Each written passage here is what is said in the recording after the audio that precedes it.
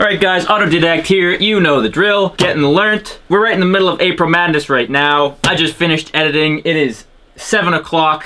Holy cow do I hate editing. Wow, such a pain, can't even put it into words. First thing on the dossier, as soon as I can afford it, hiring an editor. I don't know how we're gonna get it done, we're gonna get it done Autodidact style, because some people actually turns out like editing. I've talked to people that actually like enjoy the process of editing, which is like so phenomenal, because I just hate it. Oh! So we're gonna do some, today I'm gonna try to minimize B-roll. So we're gonna go from right here straight to the blackboard. I'm pretty sure that's it. And also, thanks you guys for, if you're watching this, thank you for sticking around with me while I'm getting the format figured out. We're still in the early phases, and I'm testing out a bunch of different kind of styles of video to see which form works best. I don't know what the optimal like form of autodidact videos are gonna take, so I'm just testing out a bunch of stuff in the early phases. See what works best. Okay, see you there.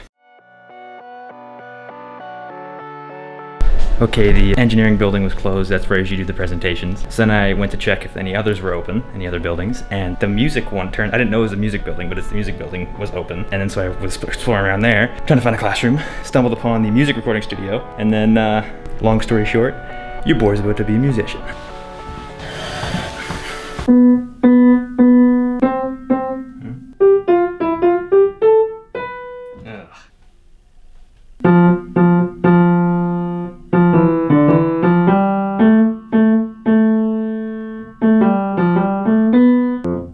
You get the idea.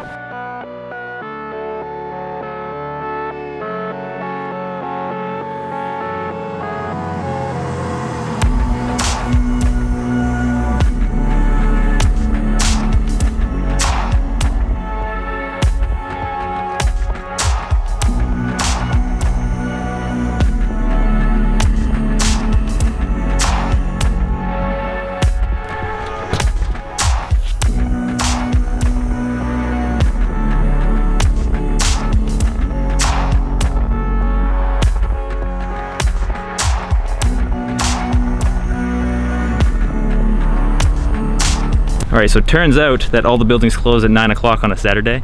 Who would have thought? So I can't find a classroom to do the presentation in. It was going to be on abstract algebra, high-level overview. But that does make it nice because this will be like a 2-minute video to edit, so I won't be beating my head against the desk later. But if that is all, take it easy. I love you. Godspeed, and I will see you in the next one, which is going to be tomorrow.